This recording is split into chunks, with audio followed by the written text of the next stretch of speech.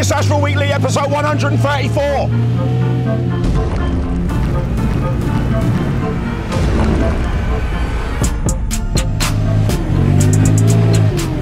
Not a great start to the day. We were scheduled to have some oversized material delivered at 8:30 this morning. We've brought the wrong material. Luckily, we spotted it. Driver's gone to tip it off at another site because luckily, locally, there's another one which will take it. Then he's going back to load up the correct material and he's going to come back and we're going to start filling this soak away.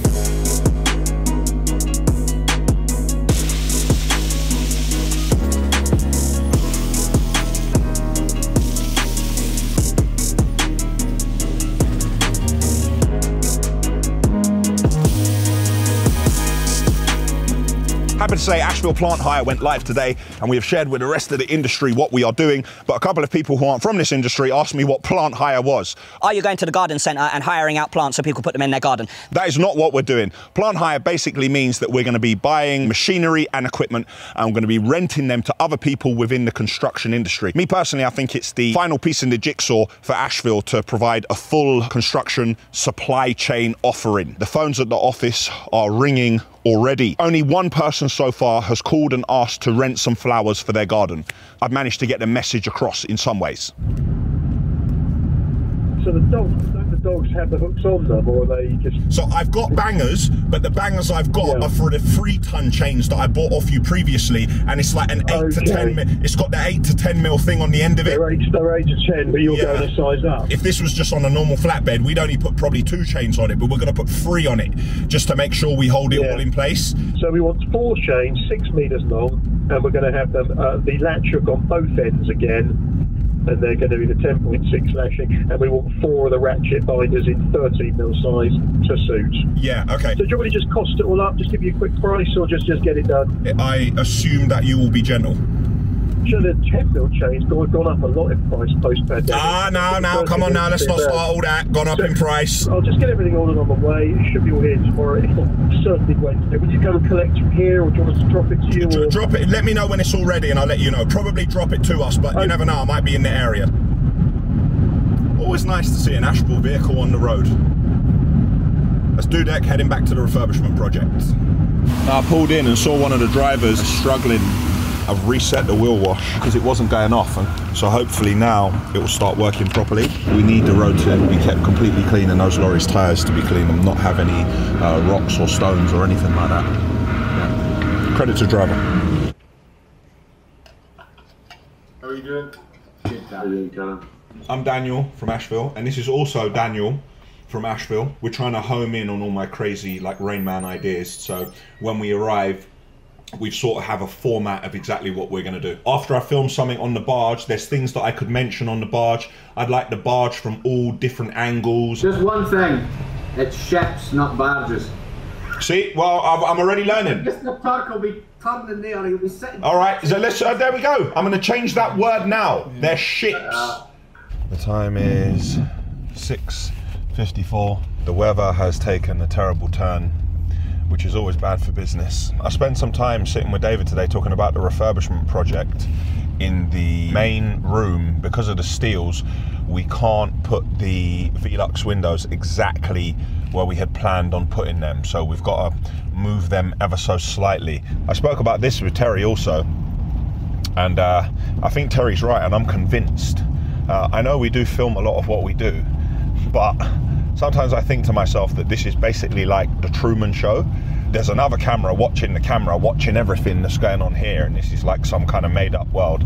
And every time something happens, they say, what's the most difficult thing we could do to give him to sort out? What's the biggest problem that we could possibly give him? What can we do to just complicate matters? There seems to be something like just coming out of the woodwork, something you would have never thought of. Like, we went through all the compliance, all our HMRC bits, the environmental inspection, and we get an email today to say that the council are coming to inspect the yard. Like, it just, like the whole time, it's just always something. And then We've got all our lorries out, and that Scania lorry that I spoke about last week, the engine went on the left and we went back to put the oil in it. Now the turbo's gone and it's gone back. And the volumetrics, all the augers and everything have been all repaired and everything's working perfectly. And then on the one in the repair bay now, the whole back of it needs to be rewired because the wires are rotten and there's no lights. It's just, and then there's another one, the lorry's perfectly good, but the easy sheet's fine. But if the easy sheet itself is fine, then the box on the easy sheet is gone and we had to order a new one, and it came in and we had a problem with the sweeper, and the one part we needed for the sweeper wasn't in stock, and it just... it's an ongoing fight, but we're in the fight. We're definitely in the fight. I'm gonna try and head to the gym. I don't think it's a wise idea because my shoulder is hurting and it needs rest. I'm just gonna try and avoid incline press and try and stick to flat bench, which I don't particularly like. And I can see that Terry is in front of me.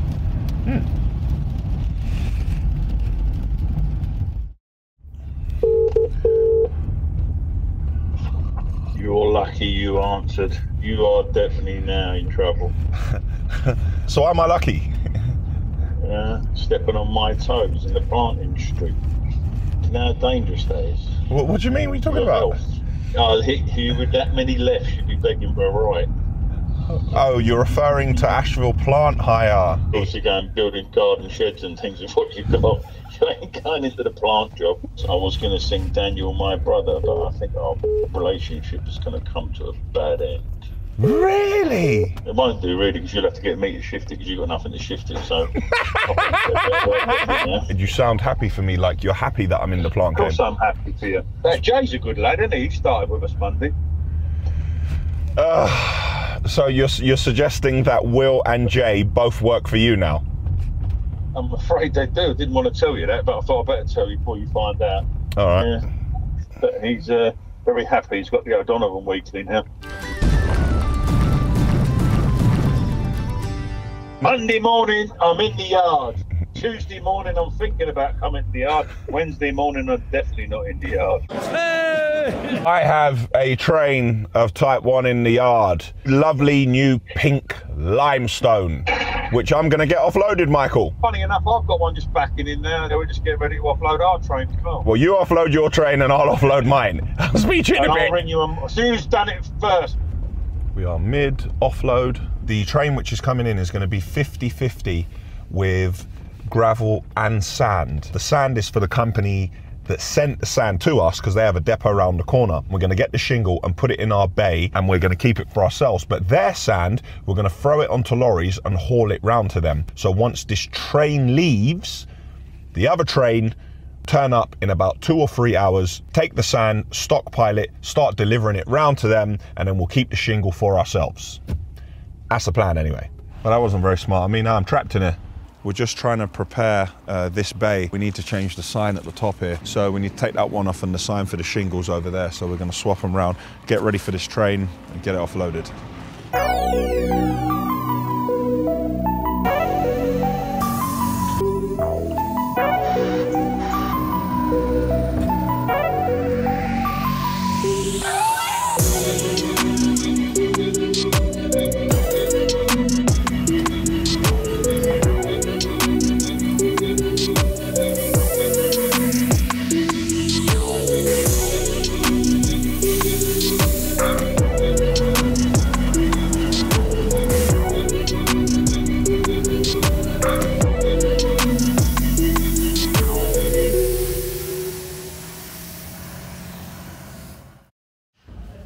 Wednesday morning, I'm at the yard.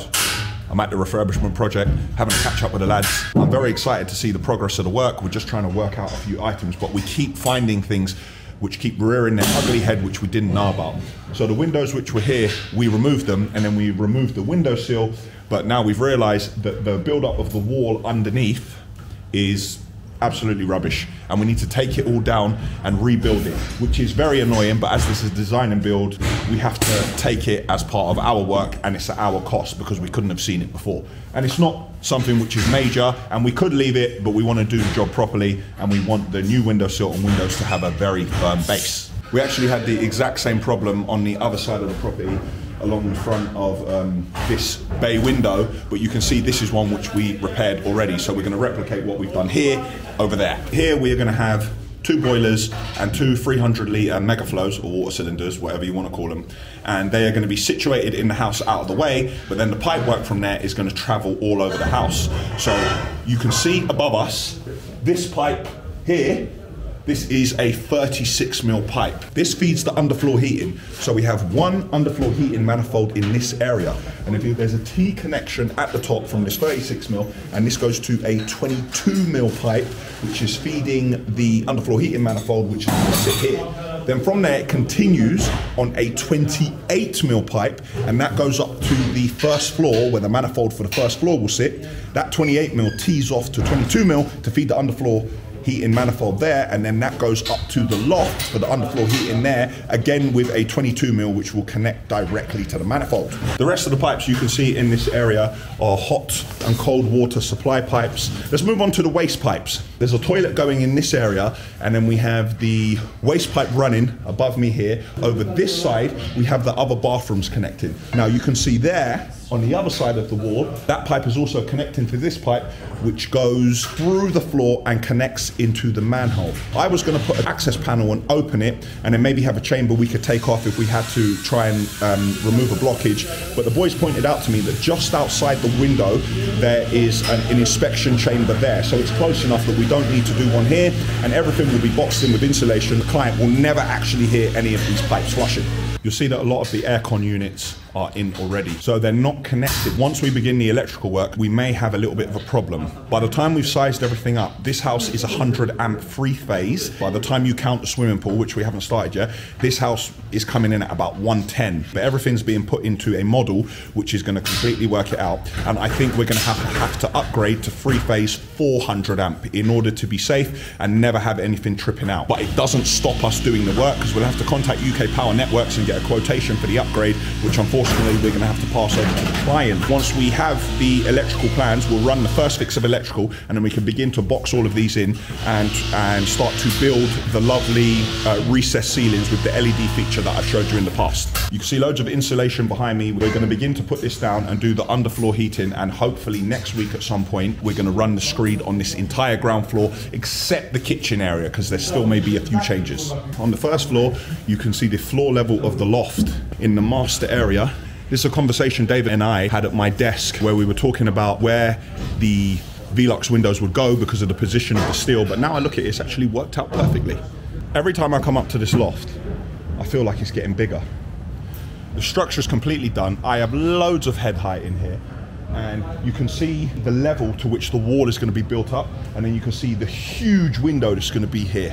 And then standing in this area, we're going to section this off so there's a bathroom in the corner over there, and that has its own huge Velux window. Very handy in a toilet to have a window like that. This is where the stairs is going to come up. You can see the steel structure around it. We have a Velux over there. It is going to let natural light to the stair area. We have a further 3 Velux windows to let even more natural light into the space. Before I leave the loft, the client asked me for loads of storage up here. Well, you can't get better than this storage, where you can put your larger items like suitcases in all the eaves. So we're going to have a door here, and up to the point you can see here, that's one storage area, and then we're going to have another door there. It means that you can now crawl into the space down here, which is going to be completely boarded. And over in this area, we're going to do exactly the same. So all of the eaves in this area will have sort of hidden doors pushed to open, and all of those doors you'll have storage, and you can fill up all the eaves with all the bits you don't want to see anywhere else in the house. Right, that's it. I'm heading out. I've got to be a meeting a very long way away. I am running late, and the M25 is all blocked up. But of course, I know I always say it, but the work will continue.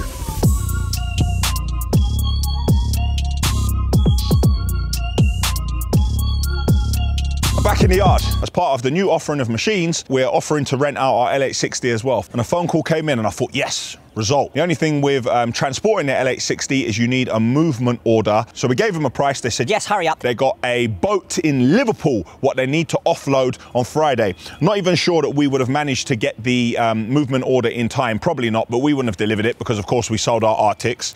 As I keep saying, I massively regret that. We have another problem. And we did a video a long time ago when this was delivered to the yard. You'll notice that the arm was fully down and it was tucked in. And then we did another video not long after where we fitted the extended arm. So here's our boom and here's our dipper here. Because of the length of this new arm, we physically cannot tuck this underneath the machine.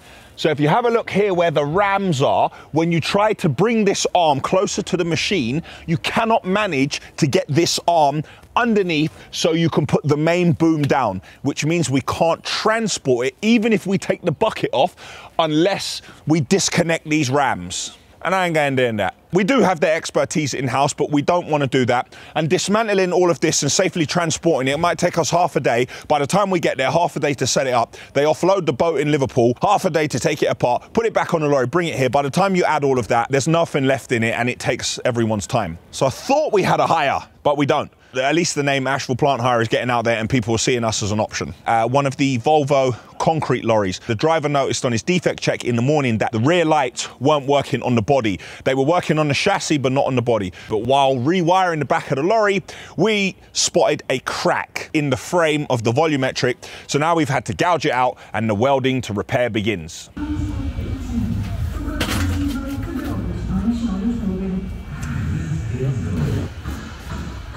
Last week, I ordered chains to start help moving machines. So these are 13mm thick and the lifting capacity is 5 odd ton for lifting, but for tying things down, capacity up to 10 ton. And over there are the 10 ton bangers. Went with some 5 ton ratchet straps to accompany these. So, but these are too heavy and they're too big to put in any toolbox on the lorry. So what we're gonna do is keep these separately. And the set you saw me with last week, those ones are significantly thinner, 3 ton ones, I believe they are. They're 8 to 10 mil. Those ones are gonna be stored in a container as well. So based on the delivery or the collection, the driver's gonna take the ones which they need, but they'll keep the ratchet straps on the entire time. And then my favorite, if I can do everything at once, which I try to do on a daily basis, are these. So these are 6 meter long, 5 ton straps. These are great when you're moving anything around in the yard. We're gonna keep these over there in this area because by God, somehow they keep going missing and nobody knows what happened to them, Dan. Simon, the accountant, the sergeant major himself, is coming over and he's gonna help me sort out this gear. What are you saying, Wilson? How's it going? Do you want to see? Do you want to see what I'm doing right now? You'd love it, I think. Tell me. I'm in dry dock. No way. It's an expedition ship and it goes to Alaska and it goes to Iceland and it goes through ice. Quite crazy. Hey Wilson, I don't really like how your dad stole you for the family business and now you're getting DJI and you're filming there and not filming. I don't really like how your dad's done that, you know. I paid for this to film a video for him. Yeah, your dad's a rude boy still. Your dad made you take your own money, what he paid you to do a job, and now you have to take it to film his stuff. Yeah, we like that, Wilson. Exactly. I flew my drone as well for the first time since I left. Didn't crash, which is a first. Cut away when Wilson crashed again. I went on my knees and crashed into the side of the water tower. Yeah. Congratulations on your new business. Thank you, Wilson. What are you saying? Your dad will rent 100 machines off us? To be honest, I think a 75 tonner would be good to dig out our back garden. We've also got... What are you saying? You need the LH60? No, something a bit bigger than that. Oh, we put a smoke on my machine now you left, yeah? Wilson's just checking in. He's working with his family's business now. And he is filming in the same way what he would do here. Say hello to everyone at Ashville. It's so windy. Oh, look. Why are you giving other bros promo in my video? 700 horsepower. That's a good crack. Thursday morning, and I'm most definitely not in the yard. I'm at Liverpool Street Station. I am heading out on trains with John Smith, the MD of GBRF, heading to Ipswich. We're going to be in Felixstowe. I'm going to be travelling all around the country, and I am going to be in the cab of freight trains.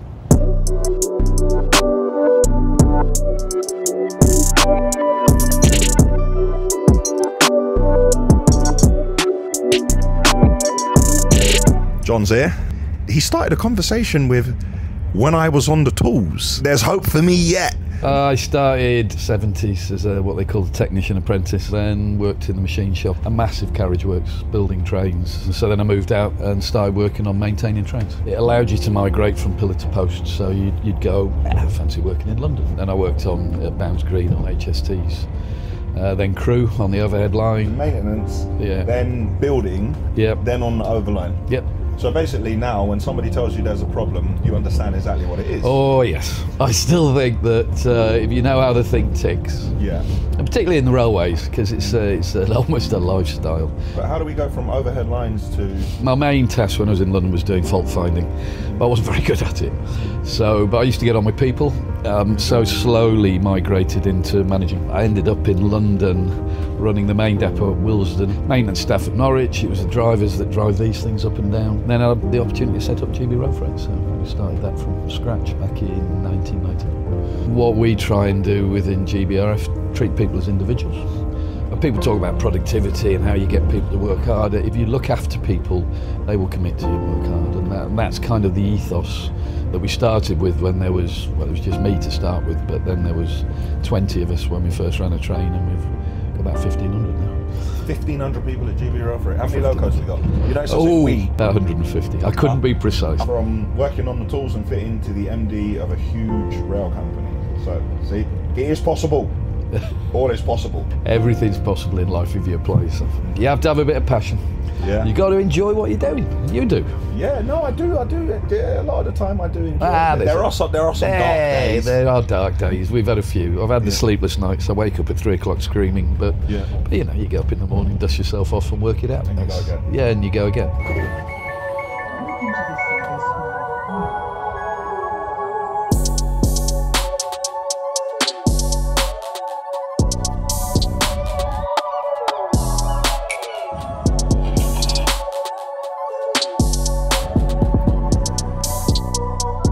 We are back in the port of Felixstowe. We managed to get an Uber, which was which we were very lucky to get. And if you remember, the last time we were here is when we were collecting all the Ashville merch. Click here to watch that video. No, I haven't. No, I've got a selfie stick. This is a selfie stick. This is all right. This is what I use.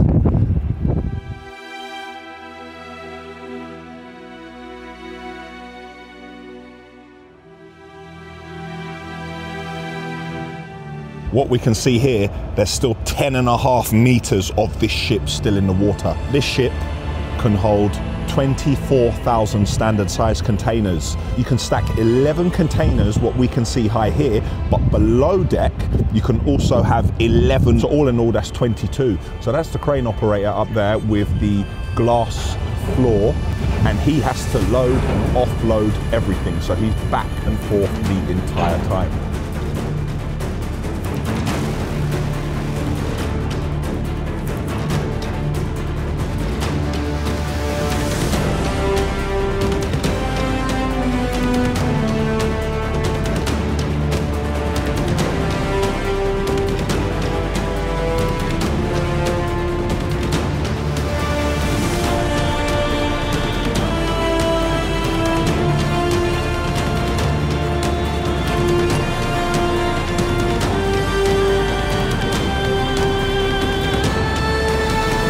This ship is very similar to the one that was in the incident on the Suez Canal. And I just found out that if there was an emergency and this ship needed to stop, it would take 4 miles. 4 miles for an emergency stop. At the Port of Felixstowe, they are constantly making improvements. What you can see here is the second oldest crane. The oldest one was from 1981 and it has been pulled down. So they take the legs from under it, they put loads of sand and earth on the ground, they attach trucks to it, pull it over and then break it away for scrap. This is currently the world's biggest ship on its maiden voyage. It's 60 meters wide and 14 meters of it is below the level here, which you can't see. But this pier at its shallowest point is 16 meters. And this is 14 meters underneath. You only need to have 30 centimeters of clearance between one of these and the bottom there. So this is a traverser. So the loco will park on this and this will shift and move it onto another line so it can do like a run around and collect at the front. We're going in, we're going in.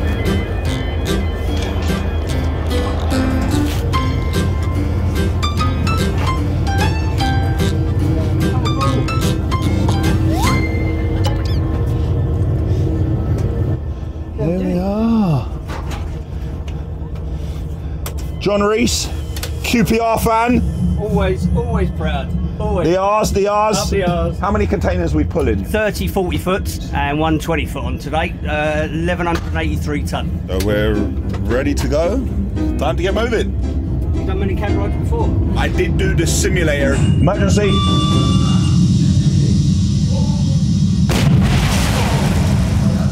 Why does it feel like we're going uphill here? Because we are. Oh, really? Oh, it is, yeah? Yeah. This is the main railway that serves the port. Rail takes 33% of all the boxes out. You'll see another one of our trains up there. We'll cross over in front of him. So you're saying that train ahead and that crossing here, we're going to flip onto the other line, yeah? Flip onto the other line. Are we going to switch?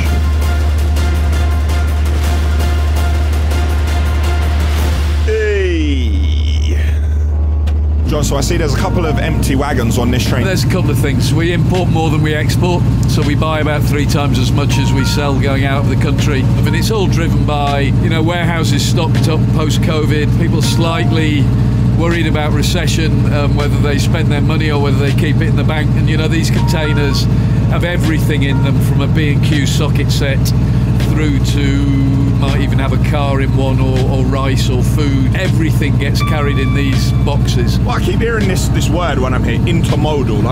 What does that mean? Intermodal is the carriage of various goods in containers on ships, on road and on rail. The containers can be loaded with anything from computers through to foodstuffs. They first developed back in the 1960s and have become the standard mechanism by which goods are transported throughout the country, including on board mega ships. How important is this intermodal for our economy? It's vital. During COVID, it's far more appreciated how important the boxes were. We did a spin on the fact that we were bringing the wine to the table before Christmas, which is a nice spin, but actually it's true.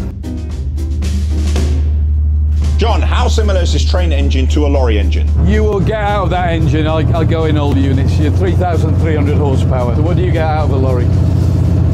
That's again, so like a 410. Clever thing on the train, it's not so much how much power you've got, it's how it puts it down to the rail. Because you've got to remember, each wheel sits on a space no bigger than a sixpence. Right, I've been given a job and I want to be useful. So I need to let everybody know that we're in the area. Another one? Go on,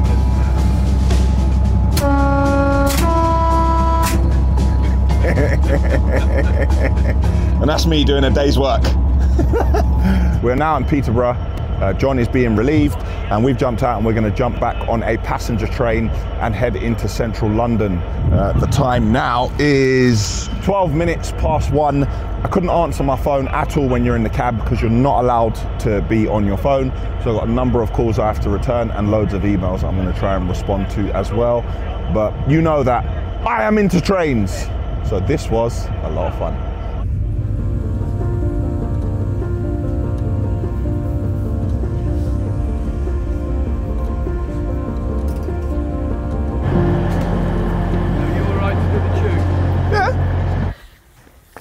The time is 6:37. I'm actually at home. I haven't managed to do a lot today with emails. I managed to check a little bit earlier, but I haven't done a lot of work. I've got about 70 emails to go through and I want to get them all done today. I was meant to go to the gym, but it's either that or this. And to be honest, my upper body's an actual mess at the moment. I've been training so much, it hasn't had a chance to recover. So all I'm training at the moment is legs, cardio and core, just to keep everything in order. And I'm not eating very well. But anyway, that doesn't matter. Spending a day with a man who's gone from the tools to running a £500 million company in GBRF freight is inspiring. We spoke about some videos that we're going to do and we're going to be able to bring to you, which are going to be epic. Well, I think they're going to be epic because I'm into trains. And I know every now and then you guys like to humor me and watch me on my train antics. So I'm going to crack on with this work. I don't know how long it's going to take, but I'm going to do it till it's done. That's it for Thursday. Thursday morning. I'm on the road again. And the concrete lorries are about to start a 100-meter pour. And it's first thing in the morning and the boys are outside, ready. Let's get this concrete poured.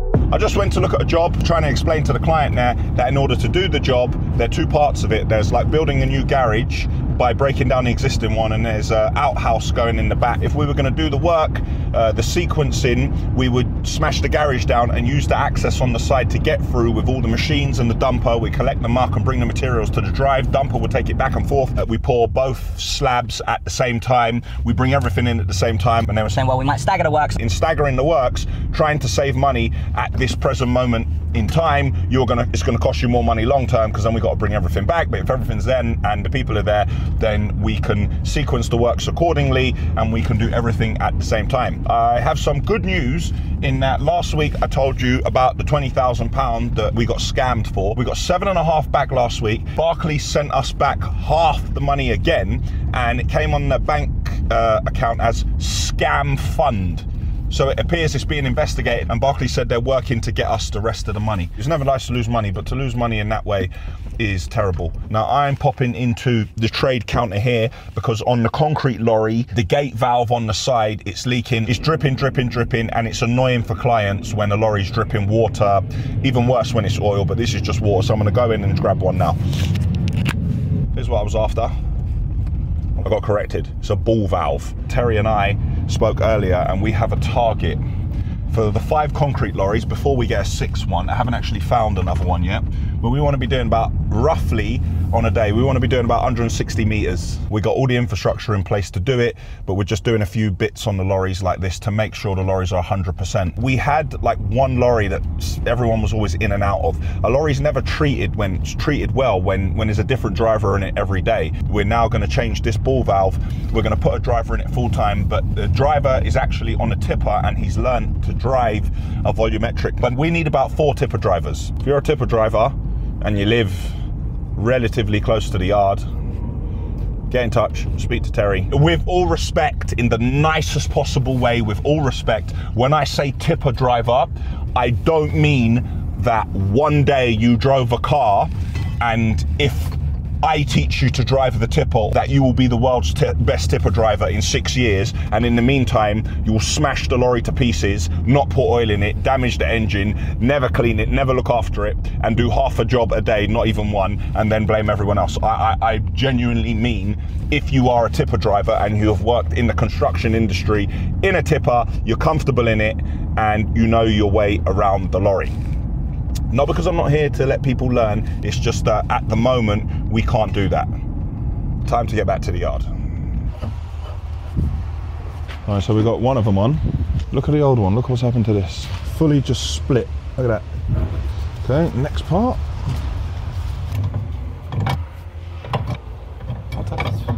So this fitting is gonna go on here. When we tighten it up, this end will end up going in there. So this end will end up going in there, so this will be over that side, and then this will be on here, and at the end of it we will have this coupling, and this is where we attach so we can fill it full of water. Saturday morning. I'm in the yard. We're preparing for Tuesday because it's bank holiday Monday, but we will be in here doing prep work. I'm not happy for the bank holiday because we're not out doing bits, but I am thankful because it gives me a chance to catch up, because I'll definitely be here, and by Tuesday morning we'll be in a better place. Now, Terry is away next week. He's gone on a fishing trip with his brother. And Terry is causing his family the same turmoil that he causes me. Terry's brother comes to collect him at 2:30 in the morning. Terry jumps in the van, they're going to France, they're going fishing. How they're going fishing without me, I don't know, because I'm the only one who can catch any fish out of the two of them, and I taught Terry to fish. Anyway, so they've driven to the port, and of course, Terry's forgotten his passport. So Terry calls his dad, gets his dad out of his bed. His dad goes to his house, wakes up his wife and his daughter at 10 to 5 in the morning, and then his dad drives for 2 hours to go to Kent to give Terry his passport so Terry can go on the trip. Terry's brother's fuming, his dad's fuming, his wife's fuming. Welcome to my world. But in all seriousness, the man does deserve a holiday. He works bloody hard. So Terry, you have a good fishing trip and do your best to catch one without me. Ashville Plant Hire has a few bits of kit out. If someone's going to take 2 20-tonners on a 30-ton machine off you because they have to do some demo and then they have to do some remediation works, they take the machines at the beginning of the project. So we price for a few projects, and hopefully just before the lorries go out and start helping them with the muck and bringing in the crush for the piling mat and stuff, that will be when they'll take these machines off us, just before then. But I'm just taking a look around the back for no particular reason other than the fact that I'm just excited that there's Ashville Plant Hire kit. It's very difficult trying to get hold of machines at the moment. So the fact that we've actually got them, and we're working closely with Fox Brothers and B&W Plant Hire, and it means that we have access to 5,000 bits of kit. It means that now we're a one-stop shop. We don't have dumpers sat in the yard, but I'll get the dumper to site the next morning. That just means that people can come to us with a tender. 1,000 cube of muck to come out, 500 cube of crush to come in, and then after the piling mat, then we got to take all of that out. Then we need concrete for the pilers. It just means that in our submission with our concrete, waste management and material supply, we can now say we have the machines also. So you don't need to call anyone else. Don't worry about that other fella with the machines, because that other fella with the machines, he will start offering you the muck away, or his pal who does muck away. So, final piece of the jigsaw, but it's not moving at 100 miles an hour because you can't, and there's so much compliance and governing bodies we need to be attached to, and the system that's going in place. So at the moment, we're storing all the information manually. So on the cloud, which I keep going on about, we've created all these documents and we've got all these procedures. The one you saw me create with Terry a couple of weeks ago, how a machine gets a fleet number, and the process we need to follow to make sure that we are being compliant and we have protected ourselves and we have protected the clients. Doing all of that manually. As soon as the system's in place, which is still about 8 weeks away, once that system's in place, all the information will transfer onto it. But I still love coming over here looking at these machines. You know, the expert him. Expert, yeah? Yeah. But you know, tell him, yeah, is bad. You know, eating just chocolate, yeah. Chocolate is just bad. Yeah, man. No, eating chocolate and Coke. It's perfect, man. Your diet can't be just chocolate and Coke, yeah? Coca-Cola. Yeah, you can't just have chocolate and Coke all day. Now, Flo's right, mate. He's right, he's right. We need to put this on a block, and we have to put this in the middle, yeah? We need to clearly label it. Otherwise, things will happen and people will say, I didn't know. So I need you to come in here and pick up all the rubbish. I don't want any rubbish here, please, yeah? Pick it up, give it a sweep, all of this. If you see any shovels and stuff, put them against the wall. The sign needs to go there, yeah? You know this, mate? Too much chocolate and Coke, that's why you're not thinking straight. Because the lorries are turning here to go on the weighbridge, yeah? All right, we'll use the sweeper, we'll suck it out. We'll get it low, scrape everything down, and we prepare to concrete. We've got to concrete this on Monday, so it's dry for Tuesday. Yeah. It's not raining this weekend either. That's fine. Yeah? Oh, man, it's a lot of concrete, man. It's got to be done. Don't laugh. It's got to be done. All right, but make sure we scrape everything back, clean everything around here, all of it, yeah? Okay? Yeah. Thank you. All right. Sunday morning. No, it's not. It's Sunday afternoon. It's 1 p.m.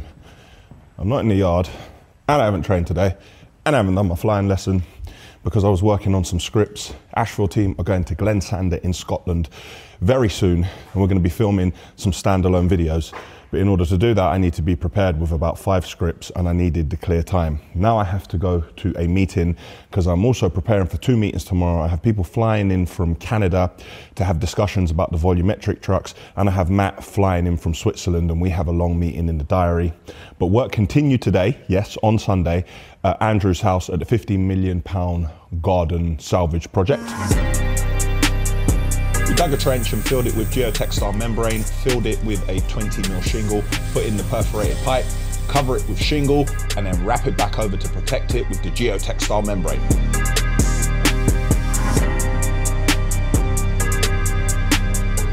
We're doing this today and tomorrow to make sure we can push forward as much as we can, because at the end of next week there are scheduled works which are going to happen, and that's it for Ashville Weekly, episode 134. Click here for the Ashville website, click here to subscribe to our channel, click here to see an Ashville video you may not have seen before, and click here for last week's episode, which was number 133.